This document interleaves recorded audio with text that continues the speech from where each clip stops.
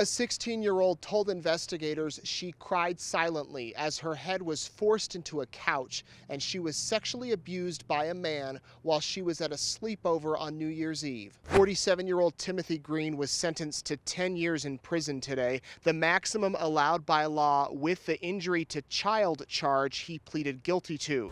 Greene was originally charged with rape, but Fremont County Prosecutor Karl Lewies agreed to amend the charge, meaning Greene will not have to register as a sex offender. Friday morning in court, Judge Gregory Mueller said that amendment was wrong and he needed to, quote, look evil in the eye and call it what it is. He said because Greene does not have to register as a sex offender, the world needs to know what he did. We're going to play some of what Mueller said, a warning it is graphic and disturbing, but this is what the teenage girl told investigators happened that night.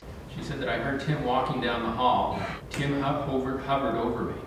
I was asleep, but conscious. He knelt over me, straddling my legs as I lay on my stomach, face down on a leather couch. He pulled my pants down, just past my bottom. I could feel his fingers dancing around my private parts. I thought I was dreaming at first. Tim was performing oral sex on me. Why, I don't know. I felt his penis on the inside of my thigh before I felt it press up against my genitals. I jerked hard forward, away, but he grabbed the hair on the back of my head and pressed my face into the leather, suffocating me. I'm getting very claustrophobic then, trying to switch positions so I could breathe. He penetrated me. It hurt. I must have passed out then. I re-woke, hearing Kim, his girlfriend, from the back room. Tim stopped what he was doing to me and went to talk to Kim. But Tim came back to the couch to finish. He rubbed himself against me. He licked and he sucked on me, all below the belt. He made moans and groans as he did this, and he penetrated me for the second time. It must have lasted at least 10 minutes before he went back to talk to Kim. I heard her ask what was taking so long. I don't remember his response, only to come back again. I was aware but completely limp, like a dead fish. I got shoved half off the couch while he thrusted in me. I was crying silently. I heard someone walking in the back of the house, and I prayed to God someone would walk in to see what Tim was doing to me.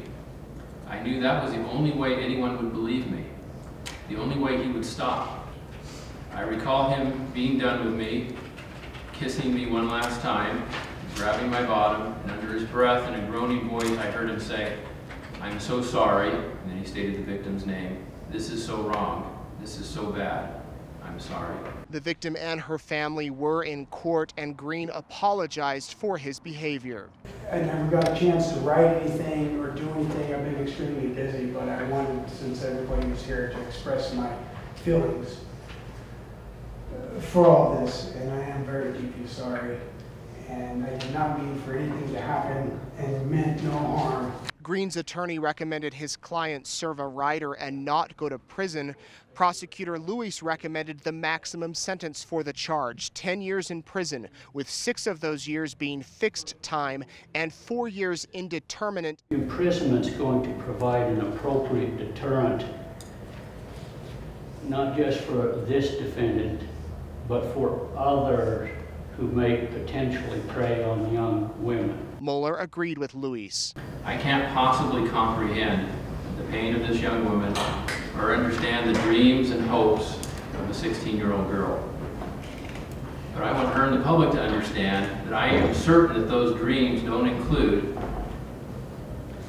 being slobbered over and penetrated from behind by her friend's 46-year-old father.